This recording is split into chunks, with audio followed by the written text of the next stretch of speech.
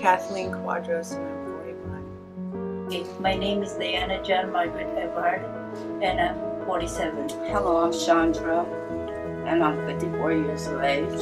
Hello, my name is Jeff Wilson. I'm 63 years old.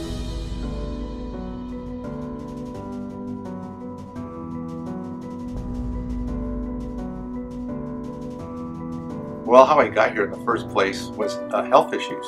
So Project WeHOPE actually helped me get a good foundation going again so I can move on with my life. I went a second chance to rebuild my life all over again. And Project WeHOPE has helped me see where my priorities lie at. So. Oh, it's a good shelter. It's a nice place to stay instead of being in the street.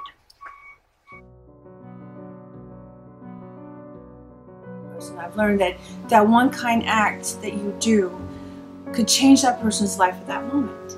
At that moment, they could, if that kindness had come along, they could have died in that moment, or made the influence led to the negative.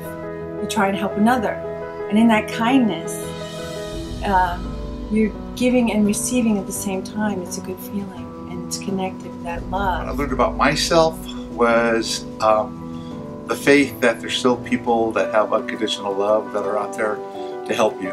That helped me a lot to just keep moving on for what I had to do in my life.